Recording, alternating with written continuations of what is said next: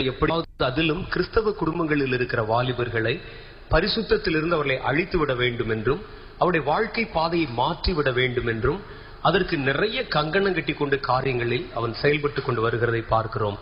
வாலிப பிள்ளைகளுக்கு நிறைய போராட்டங்கள் இருக்கிறது. அவர்களுக்கு போற இடத்துல, கல்லூரியிலே படிக்கிற இடத்துல, ஸ்கூல்கள்ல, பக்கத்து வீடுகள்ல, அந்த மாதிரி வீடுகளுக்கு போகும் பொழுது, அங்கே தங்க நேரிடும் பொழுது, இப்படி பல்வேறு இடங்களிலே தங்கள் உறவினர்கள் வீடுகளுக்கு போகும் பொழுது, இப்படி எல்லாம் பல இடங்களிலே அவர்களுக்கு சோதனை வலைகள் விரிக்கப்படுகிறதை பார்க்கிறோம். நண்பர்களை தேர்ந்தெடுக்கிற விஷயத்திலும் அப்படிப்பட்ட காரியங்களை பார்க்கிறோம். ஆனால் எல்லாவற்றிலும் நீங்கள் ஒரு காரியத்தை தெரிந்து கொள்ளணும். நாம் இடம் கொடுக்காவிட்டால் எந்த பாவமும் நம்மிடத்தில் வர முடியாது. நம்ம இடம் கொடுத்தா தான் பாவங்கள் உள்ளே வர முடியும் நமக்கு. அப்படி ஒருவேளை நம்ம இடம் கொடுக்காமல் நம்முடைய வாழ்க்கையில் ஏதாவது ஒரு தவறு நடந்து விட்டால் அது பாவம் அல்ல, விபத்து.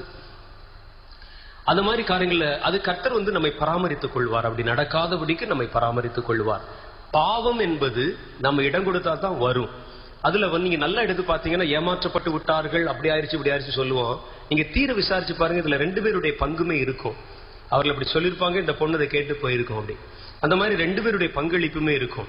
அப்ப இன்றைக்கு இருக்கக்கூடிய சோதனை வளையங்களிலே நம்ம பார்க்கிற எல்லா இடத்திலும், நம்ம படிக்கக்கூடிய ஸ்கூல்கள்ல, நம்முடைய நண்பர்களுக்கு நடுவுல சர்வ சாதாரணமா இப்படிப்பட்ட பாவ காரியங்கள் பற்றி சொல்லப்படுகிறது. பாவத்தை பற்றின அறிவு பெருகி இருக்குது. இப்போ அதுதான் நமக்கு நான் பார்க்கக்கூடிய சமுதாய மாற்றம்.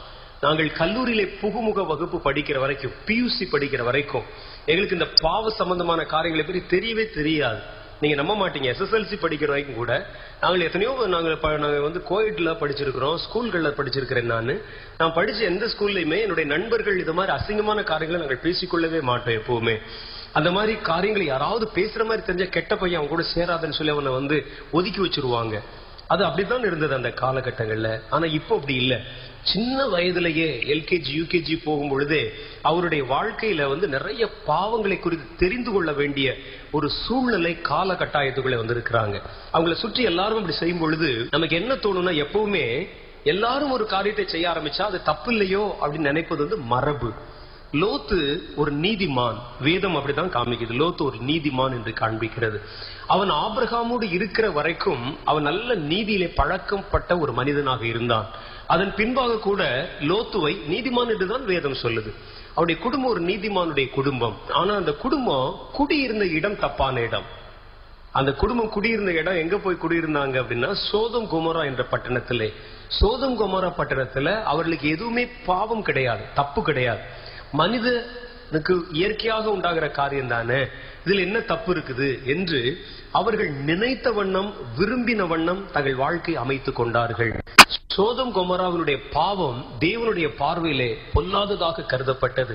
அவர்கள் செய்த அந்த அக்கிரமம் கர்த்தருக்கு கோபத்தை மூட்டிச்சு.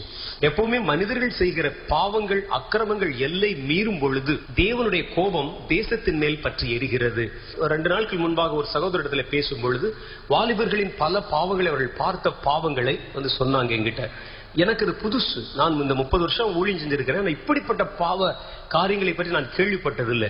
அப்போ நான் நினைச்சேன், என் மனசுல நான் என்ன நினைத்தேன் என்றால், ஆந்திராவில் வெள்ளம் வருகிறது, பூகம்பங்கள் வருகிறது, நிலநடுக்கங்கள் வருகிறது, சுனாமி வருகிறது, இது மாதிரி நிறைய காரியங்கள், இயற்கை அழிவுகள் வருகிறது என்றால் அது நியாயம்தான் என்று நினைத்தேன். நான் நியாயம்தான்.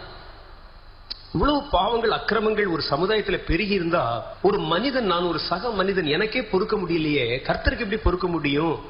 அவர் படைத்த மனிதன், அவனுக்கு அவர் தான் சோறு போடுறாரு, தண்ணி கொடுக்கிறாரு, சுவாசிக்கிற காத்துக்கள் கொடுக்குற எல்லாம் கொடுத்து அந்த மனிதன் அப்படி தரங்கட்ட ரீதியிலே நடந்தா கர்த்தருடைய கோபம் அந்த தேசத்தின் மேல் பெருகாமல் என்ன செய்யும்?